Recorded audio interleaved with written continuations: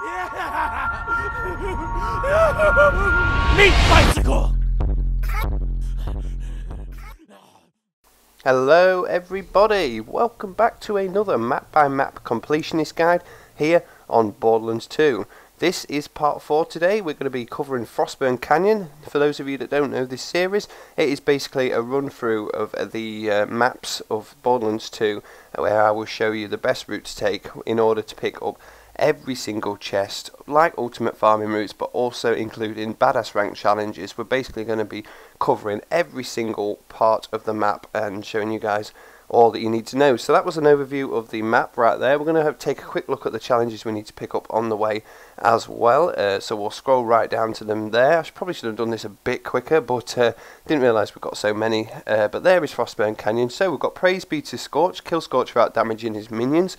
Easier said than done for sure. Burning Sensation, we've got to find Incinerator, Clayton's 3 Chronicles, Cult of the Vault, 2 Vault symbols, and then pick up 10 hanging totems. Now I had the Flame of the Firehawk on while running through this map preparing for this, so I already ignited 3 totems by accident, but I'll show you everything once again. So starting off, right from spawn there are 2 vending machines. There's an ammo vendor and a health vendor. Check them because you never know when there's going to be some good shields, grenades, things like that. After that, run towards this part of the map right here, and our first hanging totem is here. Make sure you've got a fire weapon for this map because you are going to need one. I have got the Hellfire, which of course will show where it drops later. So there is the first hanging totem. Now just come up to these stairs if you want to be careful and not spawn the enemies or get killed by them. The second totem is right here, right above the entrance to this cave on the right hand side, which we'll enter very soon. But first we're going to head to the left up at the top part of this map and kill this guy because he'll screw us if not. Jump on top of this little wooden building. There is your first chest of the map right here. Unfortunately it's only a white chest, so it's going to have rubbish gear in it. After that, jump down and head to this shack where you can climb up the ladders because we've got another chest to pick up right here as well. So there we go, another white chest unfortunately, but hey, pick them up, grab them, sell them to the vending machines, get yourself some money. After that, we're going to head into the cave where the second totem was and head to the left hand side up this little secretish passage right at the top. If you turn just to the left at the very top of this thing, you'll see your first of 2 vault symbols right here. Carry on running along and there's our third white chest of this area as well hanging up on here. Again, grab them if you want, sell them, make yourself some money, that kind of thing. After that, we're going to run all the way through this cave and just keep going straight on. You can go to the left, but we're going to pick up something down there later. But on the left hand side, come down here. I get stuck here, just go round. There's the first of 3 of Incinerator Clayton's Chronicles Echo Logs, so that is number 1 of 3 just there. After that, keep progressing all the way towards where you actually get Incinerator Clayton. We're going to run this little route. Just here, there is another hanging totem right there. That is number 3. Again, I've already activated that by accident with the Flame of the Firehawk, but hey, I'll show you all 10 of them anyway. After that, just keep running along to the bridge where the 2 Ultimate Badass Lunatics spawn. I actually got this, missed this one in the original, so I'm just cutting it in right now. This will show 10 of 10 challenge completed, but it's because I missed it by accident. I do apologise. But we're going to continue to run right now. So keep running all the way along here after you've killed the 2 Ultimate Badass Lunatics and just make your way straight down here. There are 2 more totems up at the top of this part of the map. The first one is right here, just to the right hand side of where you can go to get all these spider ants on the left to spawn.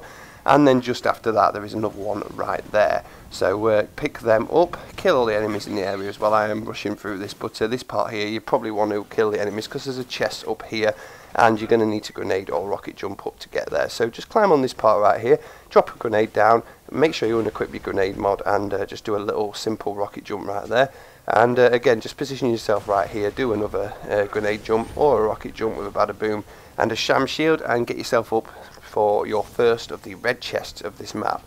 So open them up and then drop down, stay on the higher parts to the left hand side and run along here, turn left, be careful here because if there's anyone behind you they can knock you off the cliff, but there is another white chest to pick up just there, and I actually got a purple shield from that which I'm quite impressed with because they normally contain just greens and if you're very lucky blues. It's very rare you see actual purples in there.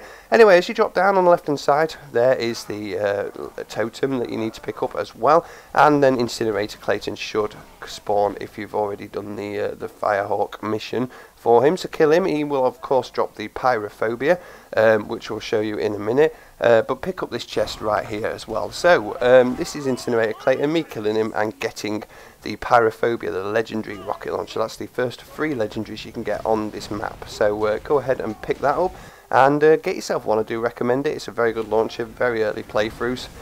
So definitely pick that up. Anyway, just for the entrance of this cave right here, there is the final of this 8 totems in this area. There are 2 more left to get, but I'll show you them later part of the map. So enter the cave, turn to the right hand side and jump down. You'll see there's a vault symbol right here. That is 2 of 2 vault symbols now, so that is that challenge completed. Climb back up the ladders and run all the way around through this cave. Now you can skip this part because the only thing in this actual cave where we're heading through, where we actually first met Lilith in the storyline, is these vending machines which are coming up on the left hand side right here. So you can stock up on ammo, get a new shield, or sell your stuff and clear your inventory, get yourself some money and then carry on. Now you can actually skip this whole part if you don't want to come all the way around here just for the vending machines. It is quite tricky, but I will show you where you drop down to get the vault symbol. Previously, you can come out right here with a series of grenade or rocket jumps if you practice it well. So that's where we drop down for the vault symbol right there. And before we ran all the way around here, you can actually just jump onto this cliff right here, grenade or rocket jump up, and grenade or rocket jump up to here. That will save you a lot of time, but it can be quite tricky. So make sure you practice it if you want to try that skip. And save yourself some time. Anyway, after that, just make your way to the top of the hill. This is the very last part of this first part of the map. There is a red chest greeting you right up here, so you can pick up that and hopefully get yourself some good stuff. Drop down and you will be back at spawn. So it's kind of like a figure 8 style map this. Anyway, we're going to come all the way down here, and then on the right hand side there is the 9th totem, hanging totem to burn, so go ahead and make sure you burn that. There are enemies around here, but you can just skip them by coming down here. Yeah, 9 totems. We'll get the 10th in a minute. Drop down here and make your way to Scorch. Now you're going to need to kill Scorch without damaging any of his minions. This can be quite tricky, and I do not do it on this attempt, but I will come back at the end and show you me actually completing this challenge. Basically, those little guys that come out right there are his minions, so you can't damage them at all. Scorch is obviously quite tough, so if you can't actually do this, come back at a later level, a higher level, and it will be a lot easier. Scorch drops a legendary SMG called the Hellfire. It's a fire SMG. It really is a very, very good weapon. I do recommend farming him until you actually get it. So there is me killing Scorch and getting the Hellfire. Anyway, carrying on the run, I might pick that up actually because it's a very good weapon to have. Let's take that right now. But yeah, the Hellfire is a very good SMG, so do try and get yourself one. It will help you for later playthroughs. Anyway, carrying on with the run, we're going to run to the right hand side and enter this cave. Now this is going back to the very early part of the run, but we're just going to look for this puddle on the right hand side. There is a free weapon here. Every time you spawn in, this weapon will be here. It's a lasso. It's a unique red text SMG, and you can pick them up as many times as you want, but definitely make sure you keep picking them up, even if it's just to sell to the vendor. Anyway, come back on yourself, back to where Scorch is, and then head towards this higher part of the map. Underneath this platform, to get you to the higher part of the map, there is a chest to pick up, a rubbish white chest. Make your way up to all of these stairs. This will be quite difficult if you're trying to speed run it like me, because there's a lot of enemies up here. Now, as you come up here, there is your final totem right there. So if you get that, that will say 10 out of 10, challenge completed for the 10 fire totems. Anyway, make your way up here. Now, as you get up here, there will be a boss very later on in the game that you can get. You can't get this early on, so I will cut to this in a minute. But he's called Psycho. You need to get to the Arid Boneyard to actually get this challenge to spawn him in. And it's a, I think it's a Hammerlock, or no, it's a Z mission, Dr. Z mission.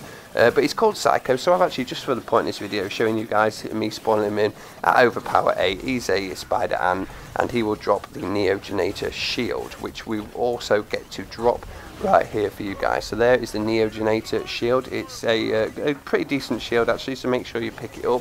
And yeah, we'll carry on with the run back to normal playthrough 1. But there is the Neogenator overview, just so you can actually see it. It's actually an elemental resistant shield. Anyway, after that, you can see that there's a force field in this little hut right here. We need to get that down to get to a red chest.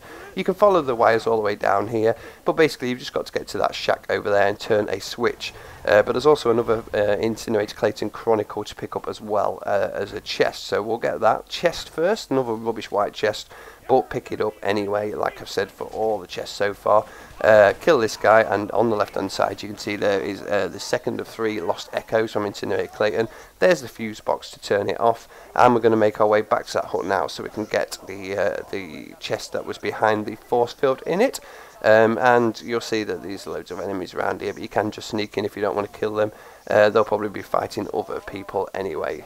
So yeah, pick up that chest, head all the way past where Psycho spawned to the left hand side, and we're going to make our way to the edge of this cliff where there's like a hut on the edge of the cliff, because the third of the 3 Incinerator Clayton echoes is sat right here on top of these little loot lockers. So that is another challenge completed. That is all the Badass Rank challenges completed now, and indeed nearly the end of the map. There's just one more thing to do, and that's head back towards the top part of spawn, where you actually spawn in. There is a red chest sat right here, which of course you could speed farm with a good rocket jumping setup and get yourself some easy chest opens. But yeah, there you go, that is it. That is the final part of the map. That is everything you need to know about Frostburn Canyon. So I'm going to cut you right now just to me actually killing Scorch without damaging any of his minions, just so you can see that I've completed that challenge right there. So the best thing to do is just to sit back, try not to actually hit anything, and it's not just the fire mini spider ants. I would just try not to hit anything at all. Now, like I said, Scorch is quite tough.